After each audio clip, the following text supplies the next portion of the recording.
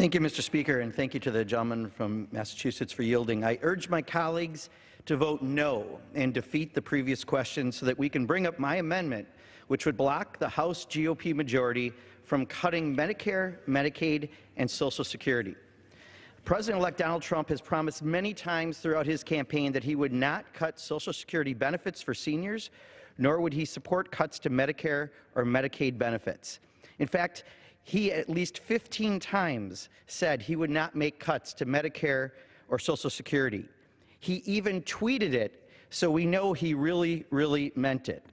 So if it's important to the Democrats and it's important to the President-elect, it's important to the American people, let's make sure it's absolutely certain that no one has to worry about a cut in their Social Security and Medicare benefits, not a single cut to anyone.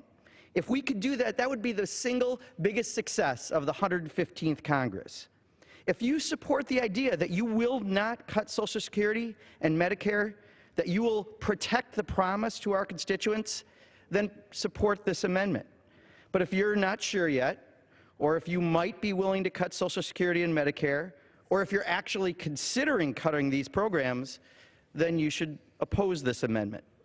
Again, our amendment would block any legislation before the House or Senate which cuts guaranteed earned benefits under Social Security, Medicare, or Medicaid programs, that would increase the retirement age for these benefits, or that would privatize Social Security.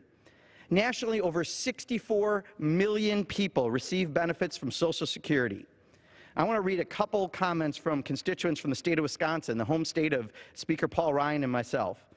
Robin from Mount Horeb, Wisconsin said, "Please do everything in your power to oppose Speaker Ryan's legislation to privatize Social Security and Medicare.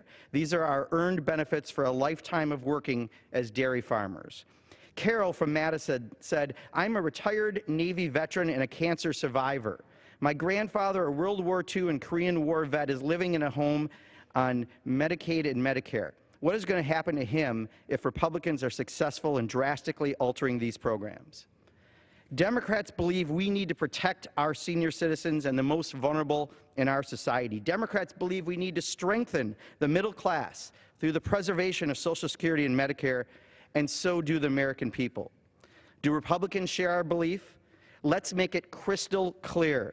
Do you want to protect Social Security and Medicare, or do you want to cut these earned benefits? You can decide that with this vote. I urge my colleagues to vote no and defeat the previous question so that we can bring up the CPC, Pocan, Ellison, Grijalva, Lee, Schakowsky amendment and find out who truly supports Medicare and Social Security in this House, and I yield back.